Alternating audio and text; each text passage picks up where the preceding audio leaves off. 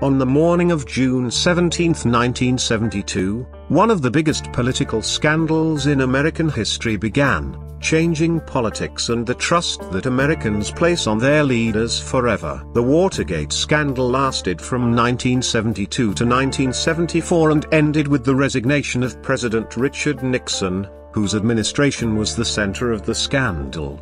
This marks an important date in American history but is not a federal holiday. History. The crimes. In 1972, the United States was in the middle of the Vietnam War and was a deeply divided country. At the same time, Richard Nixon was campaigning to be re-elected during what was a very aggressive political climate. Because of this, Nixon and his team resorted to illegal espionage and wiretapping to aid in their campaign. They devised plans to break into the Democratic National Committee's headquarters, which were inserted in the Watergate Complex, to install listening devices on phones and take photos of key campaign documents.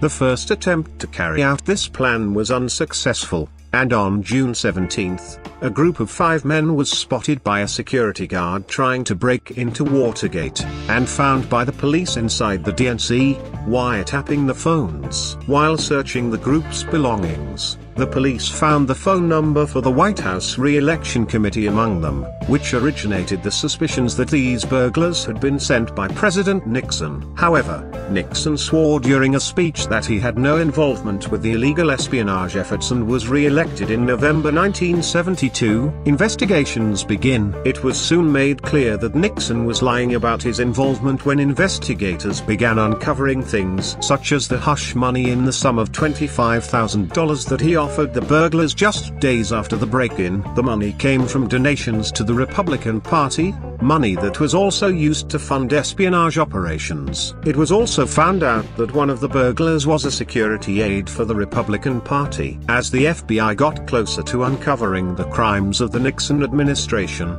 Nixon planned to order the CIA to hinder the investigation of the FBI, in a blatant abuse of power and, more seriously, obstruction of justice.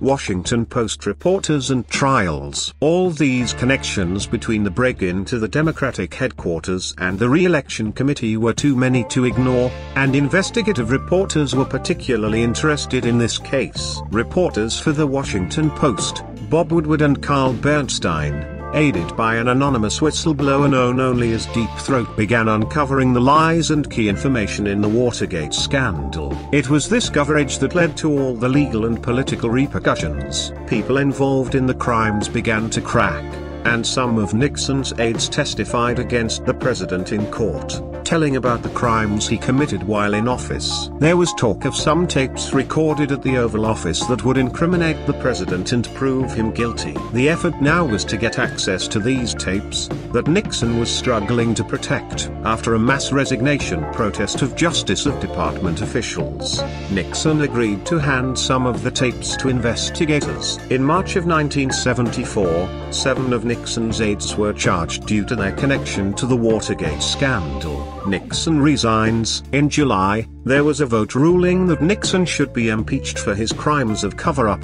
obstruction of justice, abuse of power and violating the Constitution. In August of 1974, Nixon released the tapes that contained irrefutable proof of his involvement in the Watergate scandal, and he resigned on August 8.